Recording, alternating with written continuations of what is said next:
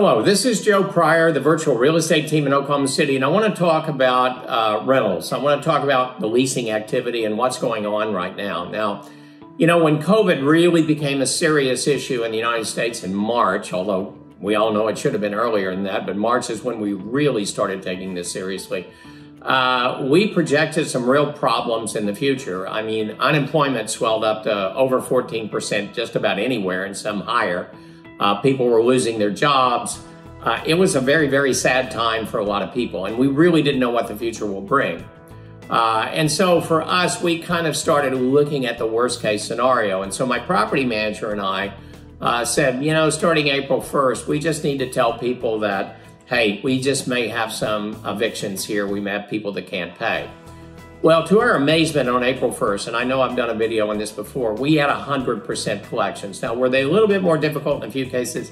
Yes, they were, but 100%. Well, all right, that relieved our anxiety, but here comes May. We don't know if this is getting worse or not. Again, we had 100% collections except for one person who lost their job. They let us show it the same day. We got somebody in a week after they left. They paid for that week. Therefore, that investor was made whole. And it's gone on through August that we are still at 100% in that respect. Now, we have to vet a little harder. We have to be extremely careful. In some cases, we may want to take a little bit of extra in terms of deposits, but we're being very, very cautious about who we rent to. And we're just not getting anybody in there to avoid vacancies. So we want you to know that.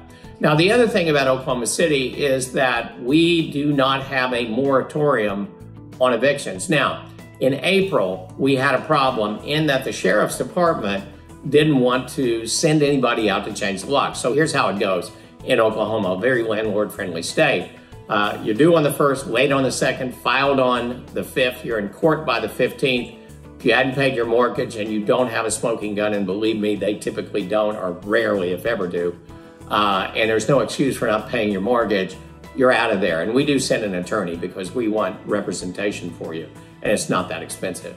So then if they refuse to leave, and this is the bugaboo here, this has been the problem that could be a problem for you, is that the sheriff goes out a week or so later and changes the lock. So about 3.5 weeks is a typical eviction.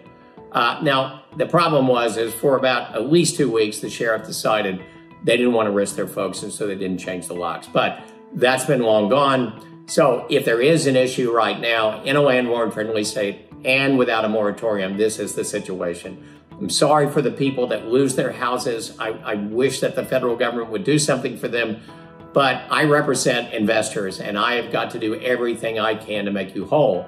Now, the good news is we haven't, at this point, had to do it. Life is not perfect.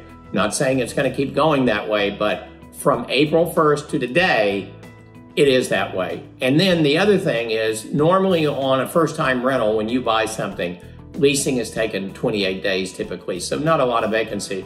We're 20 days and down right now. And what we're finding is with hybridized school systems, at-home learning, the rental season in the school-driven markets have been extended. So we know that going in September, which can be a fairly weak month, then that we're actually going to have a good month in September. So leasing is going well. We're vetting people out properly. We have no moratorium. This is a good place to invest, a safe place versus others, or should I say a safer place to invest. Lower risk, Oklahoma City.